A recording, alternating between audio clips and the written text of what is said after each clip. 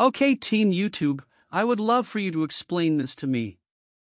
Where in Angry Joe's top 10 disappointing games of 2022 where in this video does this policy I'm not seeing it the sex and nudity policy violation? Well, where is it? Well, any fucking time now, sweetheart. That means you are completely full of shit. Yeah, this is wrong. Team YouTube, you need to fix this shit. Or you need to be disbanded. I'm not kidding anymore. This is ridiculous. Seriously, this is bullshit. Yes, it is. I cannot believe you thought he violated your terms of service. When it's clear as day, he did not.